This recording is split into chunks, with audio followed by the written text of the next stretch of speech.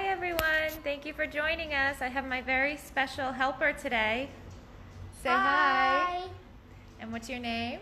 Dexter. And are you my son? Yes. How old are you? 7.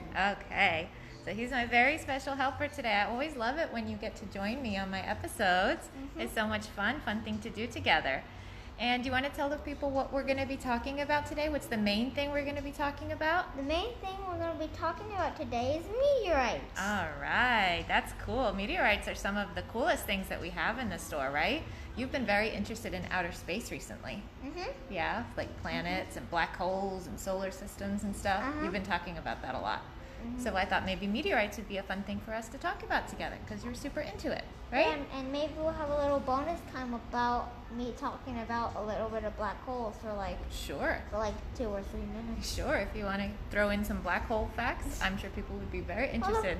Yeah, I saw some people doing some thumbs ups. All right, cool. Thank you so much for the feedback. All right, so first what we're going to do is I wanted to show that we've made some changes to the layout of the store. Can you show them what's been different, what we've moved around? So we're starting to move around this area right here. The tables, basically. Yeah, we moved some tables around. So the seashells are now here. Instead of over there. But they used to be over there. And we have this big gap over here. Are we going to put anything in here? Do you remember? I think we should. Yeah, we're going to put some big cabinets in here. We have them coming in just a few days. It looks weird. Yeah, it's a weird empty spot right now, but it's just temporary. And I wanted to show people some of the new items we put on the sale table. So these items are all 50% off, which is great. So please consider stopping by and getting those if you want. Is that one of your favorites? This is one of my favorites because there's goggles, safety goggles, and stuff that you can try to break open rocks. And you might be able to show other people.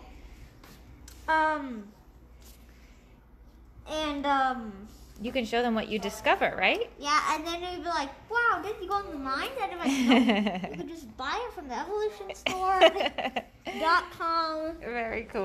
Or in the Evolution Store. And we also have these sticker books. So lots of people like stickers, and these are particularly beautiful stickers, right? Look at these. These illustrations are so beautiful. And there's like little stickers you can use to decorate cards, stationery. Is there one with a penguin? I don't know if there are any penguins in here. There might be. I see a polar bear. Penguins usually are next to polar bears. Because penguins are my favorite animal. They are, I know. There's some other birds. I use them in all my YouTube videos on my YouTube channel. That's right. And it's called Penguins Fun Universe. You love penguins. Yep. All right. Well, why don't we show people the main items that we wanted to talk to them about today? Okay? Can you go find them? Do you remember where we put them?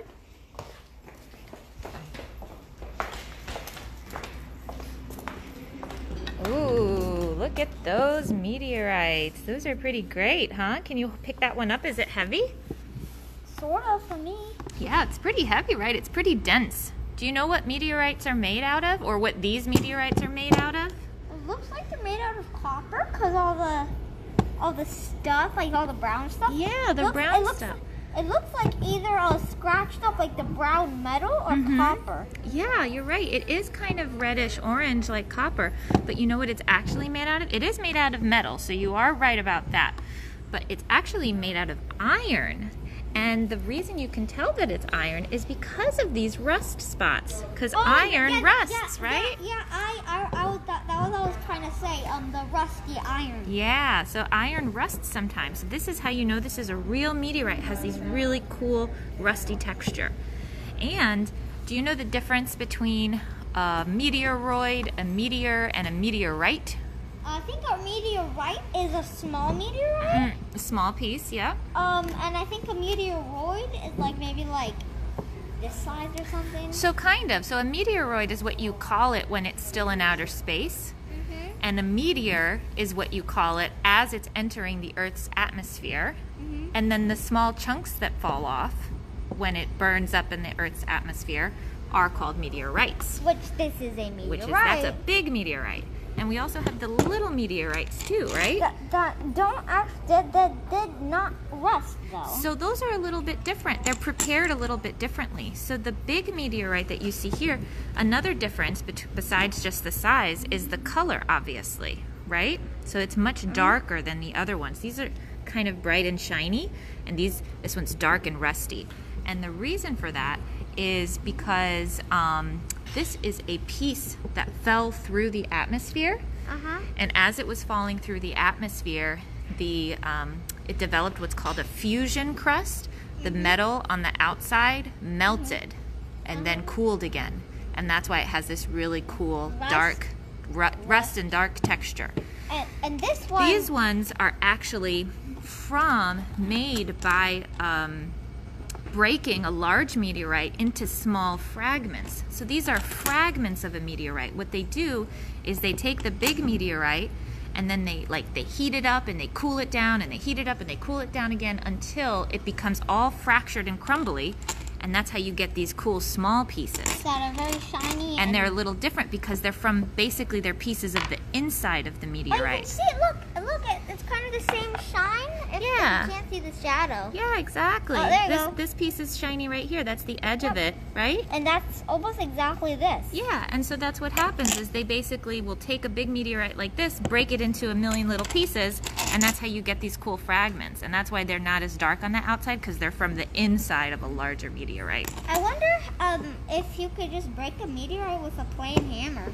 I don't think you could. I think it would probably be too strong, right? Yeah, It's a piece of iron. Yeah, you might need maybe like a diamond or an iron, or at least like the part where you smack it down. Mm-hmm. You probably need an iron or diamond one to break a meteorite in a few hits.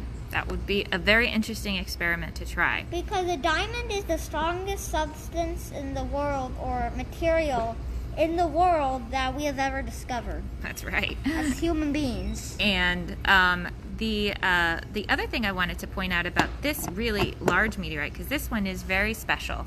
And one reason why it is special, obviously, is because of the size and the fact that it's a whole meteorite and not a fragment of a meteorite. And one thing that's cool is you see these little indentations, Dex?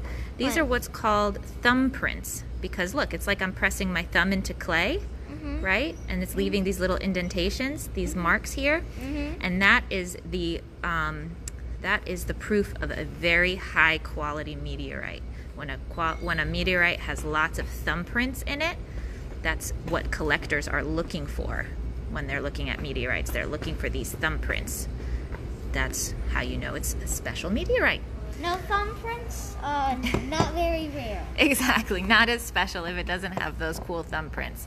But anyway. I feel like these are very special because they're yeah, I like those too because they're very shiny and very interesting shapes, and it is still a piece of a real meteorite that came from outer space. So it's kind of like holding a piece of outer space, which is pretty interesting, right?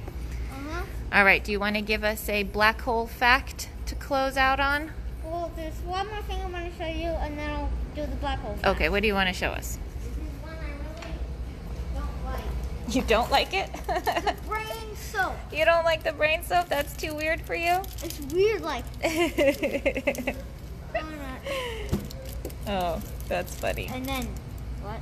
Well, why do you have two heads? That's cool, man. That's their logo. I think the brain soap is pretty cool. All right, how about that black hole fact? Okay. The black hole fact I remember the most is that black holes might be strong enough to rip apart the galaxy itself. Whoa, that's pretty intense. I hope we don't find any black holes. Well, the black holes are very, very, very, very, very, very, very, very, very, very unlikely. Yes, this is the true. The only black hole that probably ever existed that I know of is the black hole that actually created our universe. Whoa. And if you don't know the difference between a galaxy and a universe, a galaxy is one of those like swirly things that you can like enter and then like teleports you to a universe which is basically our solar system in space. Okay, well, we'll have to talk about that another time. We got a comment down here. It says, cool place for a kid. Would you agree with that? Do you think the evolution store is a cool place for a kid? Let me give you a hint. There's only one correct answer. What? Which is yes. I don't know. Don't we want kids to come and visit us and look at all the cool stuff we have? Yes, but not the brain cell. The brain cell is very weird. Well, there are some weird things too, but anyway. We do sell hearts. We do have hearts too, yeah. And look, we have another comment from Oriana. She says, love learning about black holes. Thanks for the cool fact, Dexter. You're welcome. All right, well, let's sign off for now. We'll see you guys next time. Thanks for joining us. Bye. Oh, look, Lala. Lala is watching too. Hi, Lala. Bye. Bye.